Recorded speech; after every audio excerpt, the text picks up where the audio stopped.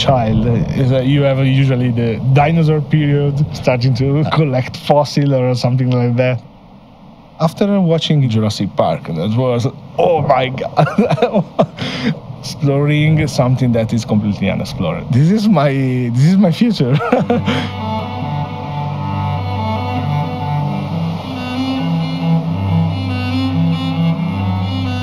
And then, before my first year of university, there was this poster with an oceanographic vessel, and I was like, what is this?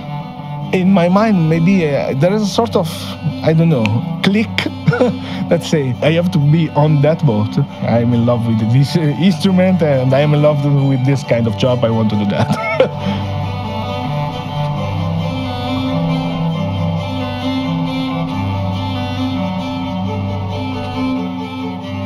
Mapping with a boat, with a ship, and go down with the ROV is exploring something that is completely unexplored, and that's the key point for me. Creating maps of the seafloor is creating map of something that is unknown up to now. You can see the black part that is unexplored, and you start to color it for different depths. You can fly into the 3D model and have a better view, but this is not something that is created by me. This is the real environment. Okay, it seems like a video game, but this is the reality. So I am exploring something that was previously unexplored. I don't want to say I'm an explorer, but yes, I'm an explorer.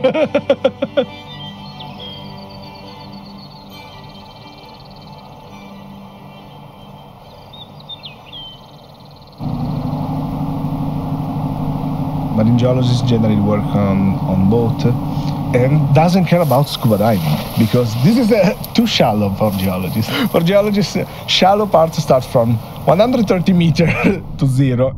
But on a chart, you cannot represent something that is very small, because it's impossible. So to understand better how it works in the sea, you have to understand the different scale of representation.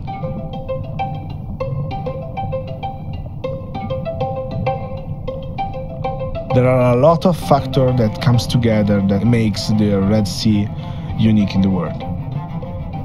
I can try to understand the entire bathymetry profiles, starting from the coast and go down to the deep.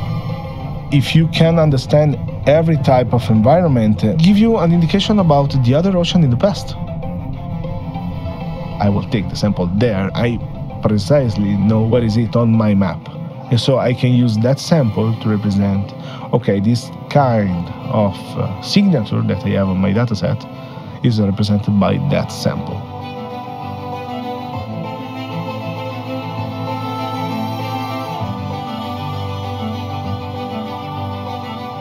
When you put all the sample in your maps and you know the depth and the position and the video of that sample, we can understand more or less the condition of the sea now. And if we can date all the things, we can fill the gaps in the story. And so we can link all together and say, okay, this is the evolution of this part of the Red Sea along the time scale, and that's crazy for me.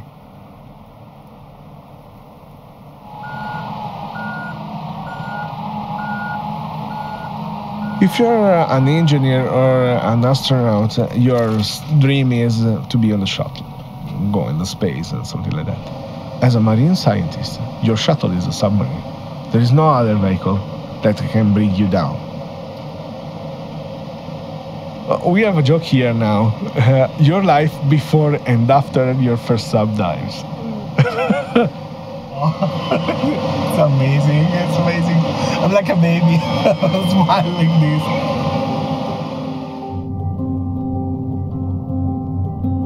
Okay, I'm at the top of my career.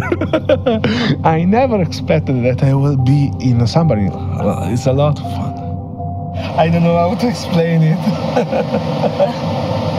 Really, it's like a dream, really like a dream. This panoramic view of all the environment, you can feel very small in this world, and that's a feeling. Wow!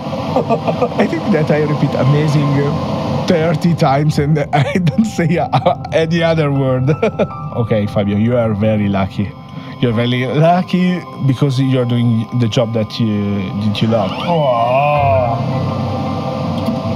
To me, the important part is understand how it works because we need to protect it.